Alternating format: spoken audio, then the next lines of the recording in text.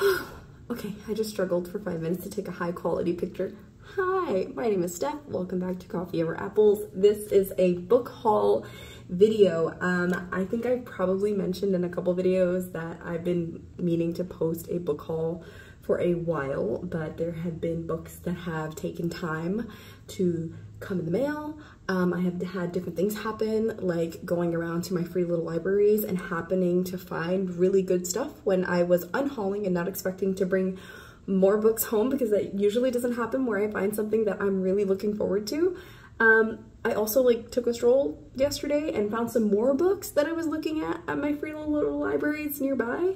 And then I got some packages. So let's open up all the packages first, and then I will go into the books that I've bought and gotten from various means over the past 2 months.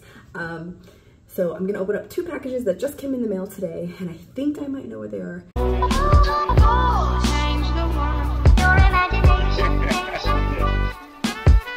It could change the world. On we go. I have 2 packages here.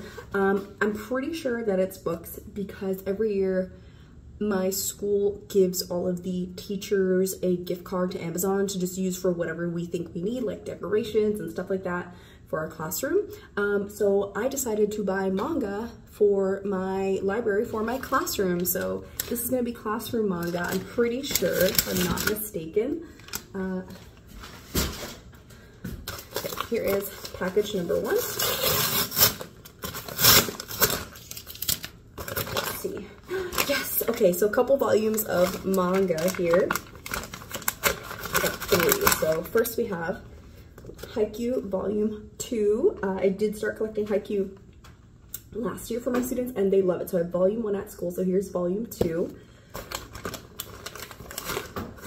Okay, My Hero Academia Volume 2, which probably means that Volume 1 is in another bag because this looks like One Punch Man Volume 3. These are 3 series that I'm currently collecting for my classroom, among other things, but Haikyuu, My Hero Academia, and One Punch Man, because what teen these days doesn't love them? And they're super fun and super action and wholesome and funny, and I love a good comedy. So comedies are probably the main source of entertainment in my classroom library.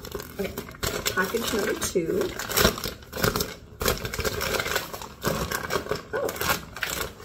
Oh, it's really big. Oh, that's right, I ordered an omnibus. Okay, looks like there's 2 things in here. This is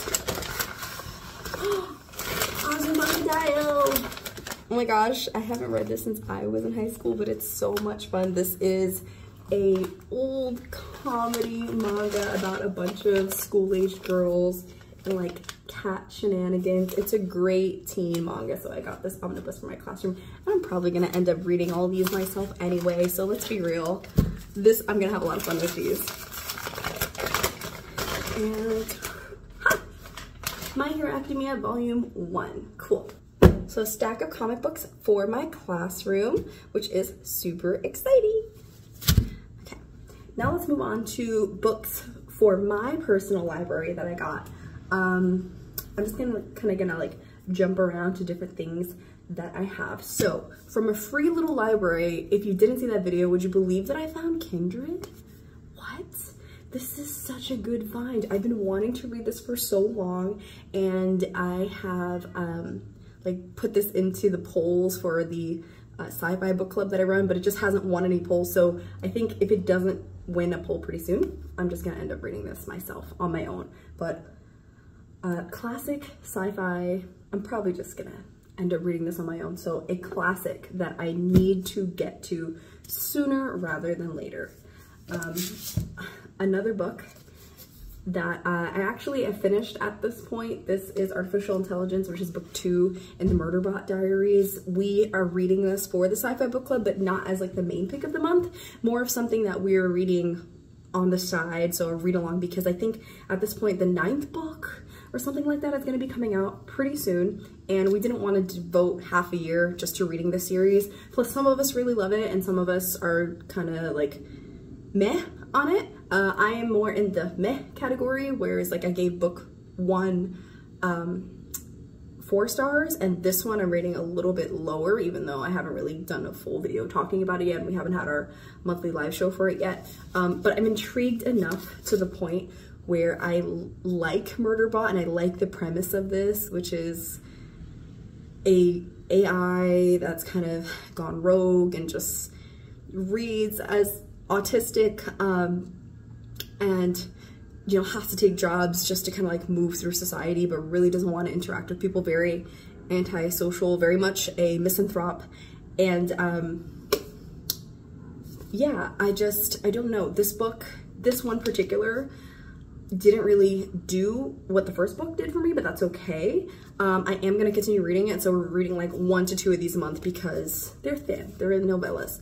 So hopefully I'll be caught up by January, and if you want to read it with us, the link for the Discord is below. A series that I'm really vibing with right now is The Expanse. This is Cibola Burning, which is book 4 in The Expanse. I finished book 3 last month, Abaddon's Gate, and had a great time. Each of the books in this series I've steadily rated a 4-star. There's nothing wrong with the series.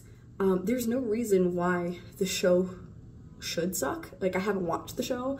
I have a couple friends who said that the book is better than the show and that there's a lot of things that they left out, even though it's a very long book series. Like, there's 9 books that are like this, chunky, and a novella. However, they still took out some characters, what I've been told, which is upsetting. But at the same time, you know, I'm not reading this because I want to watch the show. I'm reading this because the series is genuinely fun and interesting. I'm thinking about doing a dedicated video to the first 3 Expanse books, just because we talked about the first one a long time ago as a sci-fi book club pick, but we never really continued talking about the series, and I've just been kind of reading it behind the scenes. So there will be a video about that probably coming out sometime. I don't know when. I'm not giving you a date. But again, it's been a solid 4-star all the way through, just because so much action, political tension, space drama, great space opera. So, I mean, I recommend this if you want something that's like fast and fun, but I don't recommend it if you want something that's going to be challenging social constructs, because it's really just about the action. So, okay, this book is by an author that I previously enjoyed, and I'm very excited because it is the September pick for the Sci-Fi Club, which is why I bought it, because I really want to annotate it, and if I end up liking it as much as I enjoyed the first book that I read by this author, chances are it's probably gonna end up in a photo as my like icon on Sun's social media app.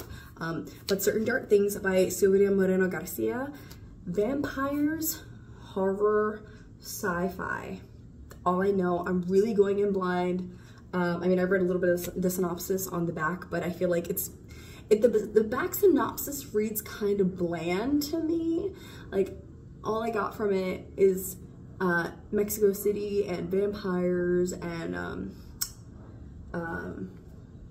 it's like police noir, and you know, I don't know, it's giving me cyberpunk, but I'm just going on that I love Silvia Moreno Garcia's writing style, and I like the tension that she builds up and the way that like kind of dark things slowly unfold with unlikable characters. For me, that's how I felt about Mexican Gothic, but that's a whole other thing in itself. So if you want a dedicated review for this, I think this is going to be on my channel in September.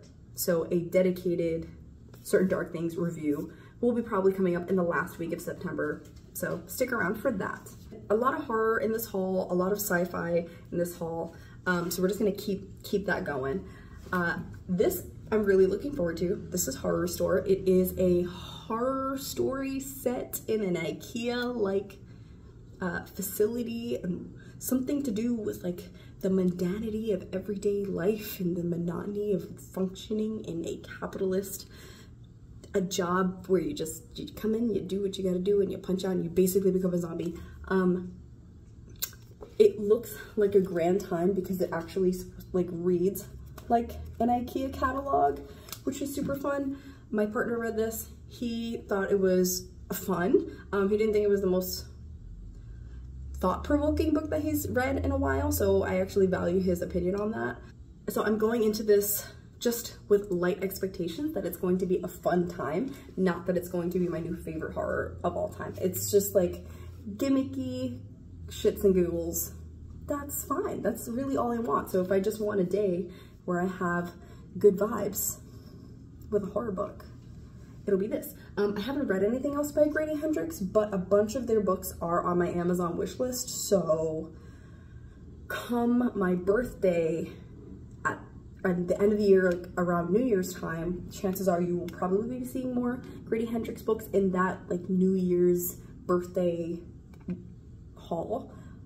Because what is it, like My Best Friend's Exorcism and I think Final Girl Support Group, those titles I'm really looking forward to reading because they seem very much up my alley as far as like what the premise is. This one is just, again, just for the gimmick. It just looks fun. This next one has been in a couple TBR videos at this point because I keep saying that I'm gonna get to it. I am filming this at the end of August and I did put this on my September TBR, so you'll probably see a vlog or something coming out, like a horror reading vlog for this book relatively soon. But this is Little Heaven by Nick Cutter. I've said before that Nick Cutter is one of my favorite horror authors. He wrote The Troop, which is a body horror about parasites. Think Lord of the Flies plus science experiment, Boy Scouts gone horribly wrong. I love that book. I really do adore it. I don't think I'm gonna reread it anytime soon, but I definitely do see myself rereading it because it was just so dark and gritty. And the other book, which was the first one that I read by Nick Cutter, was The Deep. So it's like the abyss meets The Thing. Again, very fun. So if this isn't a 5-star, I will be very surprised because I'm pretty sure I rated those other two horror by him 5 stars. So this is my highly anticipated of the year, hoping to get to it in the beginning of September. But this one particularly is mercenaries who were hired to go to an island to handle a situation or look for a missing persons. They get there and they find out that there is a murderous, I don't want to say cannibalistic, but something is really wrong with the people there that are a religious cult, and now they are trying to get out before whatever happens that brought them there happens to them. So that, it just sounds like fun. I'm very excited for that. This next one might throw some of you through a loop because I don't even know why I grabbed this, honestly. The Wicked Deep. I don't know, I feel like I've heard a couple other booktubers, not that I follow because I trust their opinion to pick books for me, but just that I really like their style of reviewing, which is fine, right? Like you can watch different people for different reasons and enjoy their content for different reasons. And these are particular people whose I wouldn't rate high the same books that they've rated 5 stars. However, I saw this one floating around a lot and I thought, why not? I know that I'm not a I'm not a YA fantasy girly. I know that. And yet, however, here I am trying again. So I think in this case, if I don't end up reading this by next year, I'm just gonna unhaul it and call it a day and just say like, I tried. Unless someone in the comments of this video particularly says, Steph, give The Wicked Deep a try. I think you're gonna like it. I don't have particularly high expectations for this, but I'm gonna take a leap and just say, you know what, maybe it's gonna be a fun time. What did intrigue me in the first place about this was witchcraft. Like there was a time where I was really obsessed with the Crucible, like learning about the Salem witch trials, when I first started reading a lot about American history and like feminism. I don't know if that was just what like piqued me at the time and it stuck in my brain as like witchcraft, witch trials, Crucible, this is about witchcraft, maybe you'll enjoy it. But that's a very loose connection that I'm probably like stuck on a thought there for some reason that I shouldn't be giving that much time of day because of my reading taste, but hopefully I'm wrong. Hopefully I'm wrong about that. The next 2 books I'm very excited for. Very excited. One of them I read already and one of them is a sequel that I haven't read. Lore and Lust volumes 1 and 2. Oh my gosh, wait, does it go like this? No, it doesn't. But look at how stunning these covers are. Aren't they beautiful? Credit goes to my friend Natalie, who first recommended these BL vampire books to me by this indie author. Karla and Nikole is wonderful. I highly recommend that you support. There are 3 books in this series, and then I think there might be a novella also. I don't know. But book 1, beautiful. One of the best vampire romance books that I've read in years. I devoured this very quickly, and I knew that if I ever did another book haul where I was just like, hey, who are some authors that I want to support? Karla and Nikole is one of them. So very unique.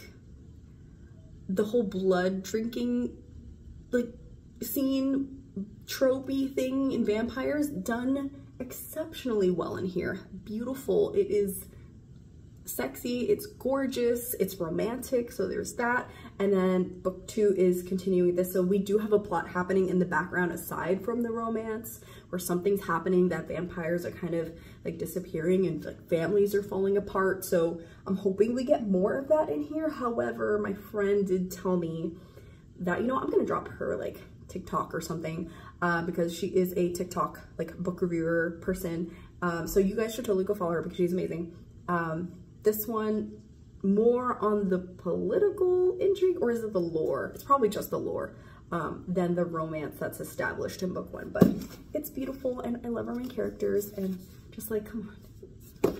How could you not? Okay, this is also one that I happened to find in a free little library. Like, can you believe that? This is Disfigured on Fairy Tales, Disability, and Making Space. This one has been hyped to the high heavens by a lot of people whose opinions are similar to mine. And so I'm very interested in learning about how fairy tales shape how we see the world. So what happens when you identify more than the beast and the beauty? If every disabled character is mocked and mistreated, how does the beast ever imagine a happily ever after? So examining fairy tales and understanding like what those do to our expectations of what it means to like value yourself as the main character of your own story, and people with disabilities, and kind of like why representation matters, which always matters, but let's talk about why that matters. So very, very excited for that. Also found in a free little, like these next 2, 3, this and 2 more were also found in a free little library. Again, like this one I think has made its rounds around Booktube as being really popular and really fun. It's a thriller when no one is watching, a family in Brooklyn. I don't know, but Alyssa Cole is someone who I've been interested in reading for a long time, so this is just going to be for fun. It is a thriller, and I don't usually keep my thrillers, so there is a high chance that once I read this, I will be returning it back to my little library, because once I know what the ending is, I'm not going to reread it again, so just talk about it. So that will be fun. And then Japanese literature, which this is an author who I've been interested in for a while. Their other famous book, Breast and Eggs, was making rounds for a while. Yeah, Breast and Eggs was a book that I saw making its round on Booktube for a while, and that was very much liked by a lot of book reviewers who enjoy classic lit. Also, a friend of mine, a longtime friend of mine named Vicky, who I was talking to yesterday, I believe, told me that she thinks this is an author that I'm probably going to vibe more with than the other translated work which I read. I can't even say recently because I definitely have not kept up with my translated litfic, but Sayaka Murata, who wrote Convenience Store Woman, I mean, I enjoyed that book, but I wasn't exactly running to read more, and so she thinks that this is someone that I'm gonna like. So, you know, good vibes that I'm getting from people who I watch and from people who I'm friends with. So hopefully this ends up being something that I enjoy. But this is All the Lovers in the Night. Insightful and often humorous and wholly captivating, Lovers mines the complexity of human relationships by recounting the story of a woman who has none. It is a book about the world of work, its vicissitudes and its joys, and about the ways in which the past insists on shaping our present. So I think this is a contemporary, but what really draws me about contemporaries are when it's about older women. So more specifically, higher ratings will probably go to books that are about older women, but I just really want to read more books that are about older characters and or characters that are in my age bracket. So this main character, I believe, is in her 30s, and she's just got this mundane life. So following her through that and understanding herself, which is why I did like Convenience Store Woman, because it was about a character who was a little bit older, but it wasn't really so much about her being older, although that played a part in why the story or what the challenges were that the character faced, but more that character was neurodivergent and working in a convenience store. So society was trying to place expectations on her that she just wasn't receiving. So that is like a category of lit fic that I am very much interested in. I don't know if this is lit fic, but Anxious People by Frederick Bachman. Again, a couple friends of mine on Booktube had not particularly like recommended this to me, but I know that they love it, so I'm really interested in giving this a try. I also know that a lot of people really like Frederick Bachman and saying that his books are very thought-provoking and emotional and probably gonna cry. So if I feel like crying, there's that. This one is more of a textbook or an art book, workbook that I'm interested in. So if I get to become a professor, which is a job that I'm thinking about doing in the near future, this is probably going to end up being a color theory textbook. This is well known in art circles for being the most in-depth workbook about color.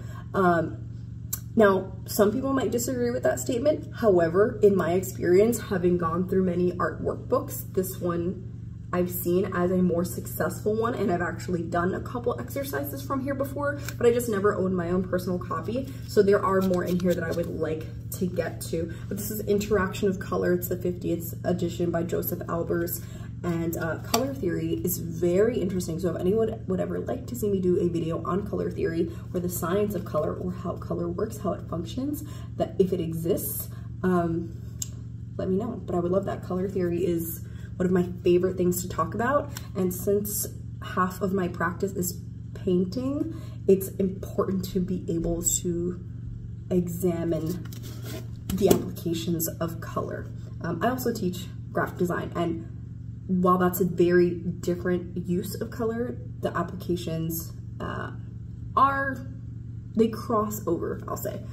Anyway, moving away from art talk to my last book in this video. This is The Strange Library by Haruki Murakami, and my partner actually bought this for me, which I'm super excited. It is a novella. I haven't read a Haruki Murakami book in a long time, but it opens like this, which tells you very much, if you're familiar with Haruki Murakami, this is very much his vibe. It's very strange, regardless of the title. He writes weird fiction, and I love the illustrations that are in here. So it very much breaks up the chapters, and I could probably even read this in one sitting. But a lonely boy, a mysterious girl, a tormented sheep man plot their escapes from the nightmarish library of internationally acclaimed best-selling Haruki Murakami's wild imagination. What is it with him and sheep? He's had a lot of books about sheep, but they're just kind of there. They're just kind of a thing. Like, sheep are supposed to symbolize this kind of weird nymph presence. I don't know, but again, he's one of my favorites. He has issues. There are issues with his writing, I will say that. However, it's a fun time. It's very strange. It's very discomforting, and I love it. Okay, that is it for this book haul. I'm not even gonna attempt to hold this giant stack of books that are here because I was struggling to do so for a thumbnail. But if you want to get a dedicated review for any of these books in particular, or if there's a couple of these that you'd like to see put together in a vlog, let me know. I think I am definitely going to be doing some horror vlogs with these, or sci-fi vlogs, but that's it. I post a video whenever I feel like it. I'll see you later. Bye.